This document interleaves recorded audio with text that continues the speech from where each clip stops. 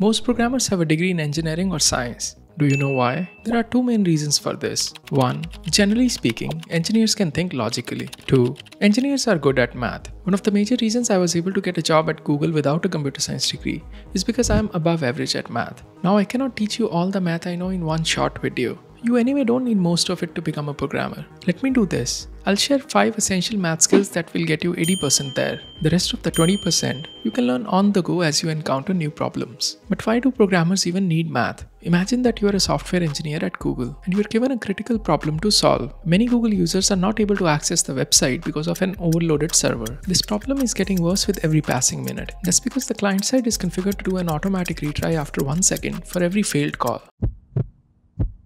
You talk to a senior engineer on the team and she recommends using exponential backoff for retries. What does exponential mean? You ask her. She points you to the documentation. If your math skills are not good, it might take you a long time to understand and implement exponential piece of the algorithm, even after reading the documentation. In the meantime, the entire internet traffic will see a huge drop because for many people, no Google means no internet. Now if this example doesn't convince you, here is an even more important reason to learn math. Most tech companies conduct coding interviews to see if you're a good fit for the role, and whether you like it or not, they ask algorithmic style questions in these interviews. At the end of the interviewer usually asks you time and space complexity of your solution. In order to answer these questions and actually get the job, you need to know some basic math concepts. Many people who come from a non-CS and non-engineering backgrounds have hard time answering these questions. That's why I've chosen the top 5 math skills for today, keeping these interviews in mind. Now I know that there's a sizable number of you who pretty much hate coding interviews and don't want to go through them. And I completely respect your position. But for the vast majority of us, we don't have the luxury to give up on our dreams just because we don't like one step of the process. This video is for those people. Let's learn some math.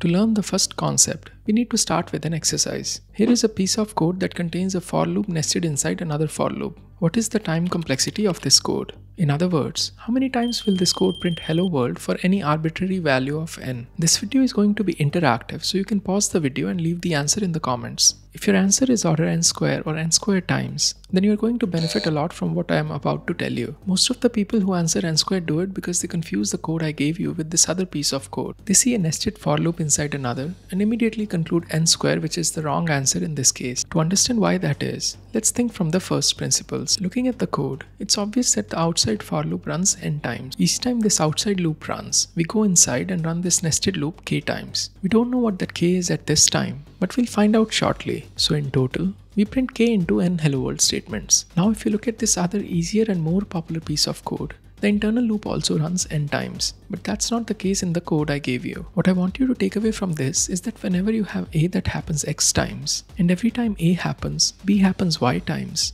b will happen a total of x into y times. Now to know the value of k in the last exercise, we need to know this second concept. So here is a question for you. You are given a stick that is 32 meters in length. You break it into 2 halves. You throw the right piece away and you break the left piece into 2 halves again. You throw away the right half and keep breaking the left piece until you have a stick of length 1 meter left. How many times did you break the stick in total? You can pause the video and leave the answer below. If you answered 5, then you are right. Here is an interesting observation about the answer. If you take 2, which is the total number of pieces you break the stick into every time, and if you take 5, which is your final answer, and you multiply 2 to itself 5 times, you get 32, which is the original length of the stick. In other words, 2 to the power 5 is 32. Whenever you have an equation like this, 5 is called the logarithm of 32. Technically speaking, it's logarithm to the base 2.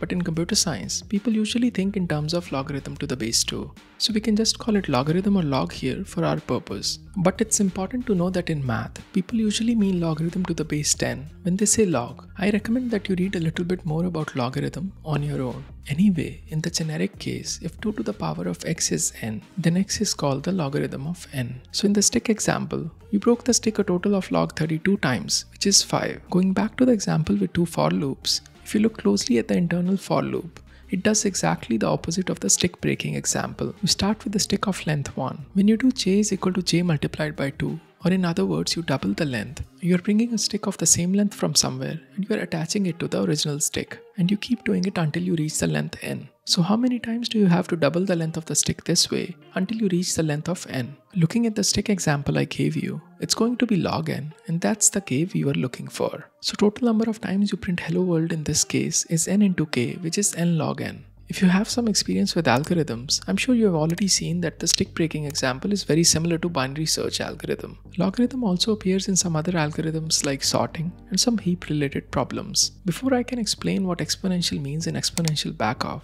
we have to understand this third concept of the day. For that, I have another question for you. How many 3-digit numbers can you make by using digits 1, 2 and 3? Given that you can use each digit only once, you can pause the video and leave the answer in the comments. If you answered 6, then you are right. But what if I ask the same question for 9-digit numbers using digits 1 to 9 without repetition?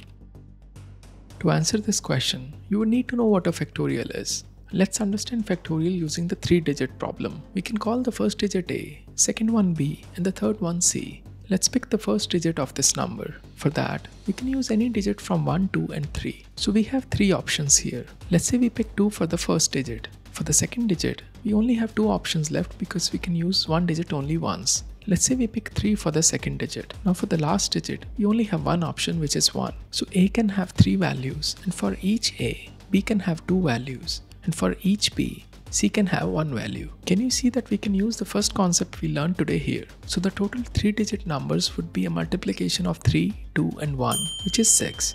For the 9-digit case, using all the digits from 1 to 9, the answer would be the multiplication of all the numbers from 1 to 9. And this multiplication is called 9 factorial and is written like this. Factorial is nothing but the multiplication of all the numbers from 1 to that number, including the number itself. Factorial appears in many algorithms like finding subsets of a set and permutation of numbers, etc. Now that we have that out of the way, let's talk about the fourth concept, which is exponentials. And for that, we need to go back to the 3-digit numbers example. Let me change the question a little bit for you. How many 3-digit numbers can you make using the digits 1, 2 and 3 if you can use a digit more than once? I would love to see your answer in the comments. If you go back to the example I gave you for factorials, you will see that now we have 3 options for A, B and C. And that's why total such numbers now would be 3 into 3 into 3, which is 3 to the power 3. And this is called exponentiation or exponential. Let's try to understand exponential backoff based on what we know now. In the exponential backoff algorithm, you will do the first retry for a failed request after X seconds. If the request fails again, you will increase the wait time for retry by, let's say, 2 times. If the request fails one more time, you increase the wait time by 2 times again, and you keep doing it. If you look closely, the wait time for retrying the failed request is increasing exponentially here. Hence the name exponential backoff. One of the main characteristics of something that is exponential is that it increases or decreases really fast. For example, the spread of COVID was exponential because one person could, let's say, infect 3 people, and each of those 3 will infect 3 more, and so on. Exponential growth is a powerful concept for life in general, and it can be life-changing for new programmers. That's because in the beginning, most programmers have this nagging feeling that they are not growing fast enough. Many get demotivated and give up as a result.